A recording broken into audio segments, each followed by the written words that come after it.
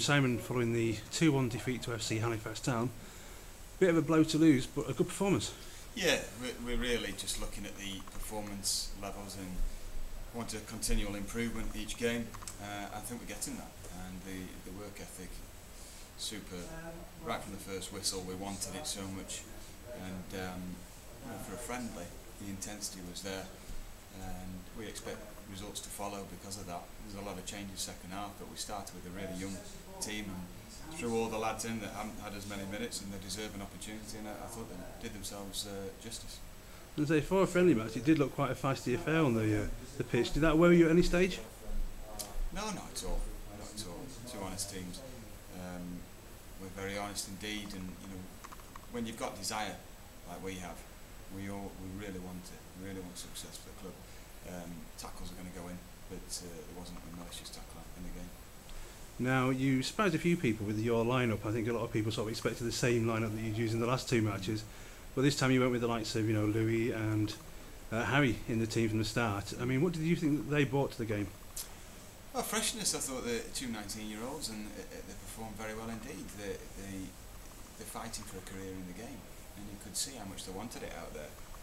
Every challenge, every tackle, every header was challenged for by those two. And like Luke Dean as well, he's got a point to prove. And I love players with a point to prove, and he's got to be relentless. The pressure on the ball, off the ball, and we've got to regain it as fast as we can. And players like that, we've got every chance.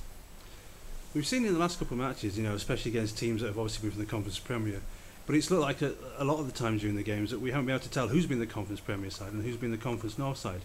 Again, that's going to be really pleasing for you at this stage of pre-season. Well, absolutely. I mean, we've played against two teams, Grimsby and Halifax there, who are expected to be in the promotion come the end of next season for the league above us, and they outwork teams at times. And I thought for 60-70 minutes, vast proportion of the game, it was evident how much we wanted it.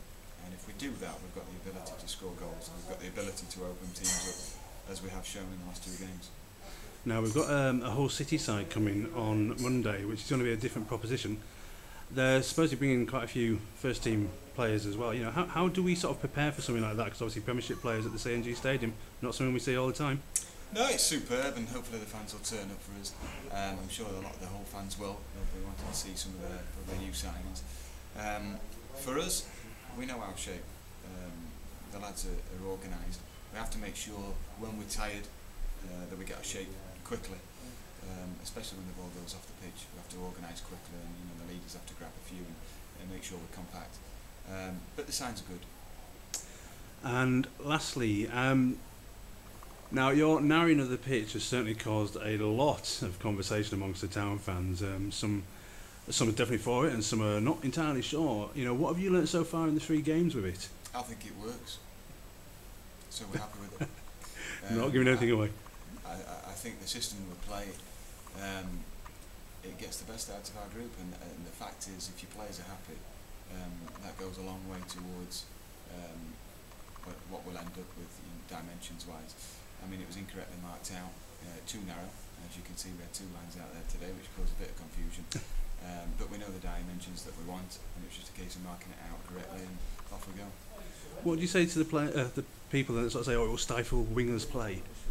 Well, if you're good enough, you can play on any surface, and we've got a great surface out there, and the strikers can play a little bit closer to each other, given it being more narrow. It's actually on the FA website that it's the advisory dimensions for a game of football. So, not that the FA get everything right, but I think the players are pleased to play on a good surface, and it's a little bit narrow, but for me, we look tight as a bunch out there, we look happy bunch, and that's my main concern. That's great. Thank you very much, Simon. Cheers.